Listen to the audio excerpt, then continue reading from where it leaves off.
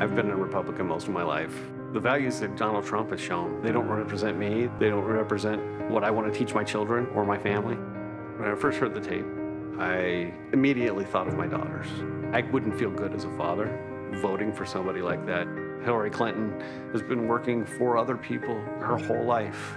I have my differences with Hillary, but I think she'll do the right thing for the country. My daughters deserve a president like Hillary Clinton. I'm Hillary Clinton, and I approve this message.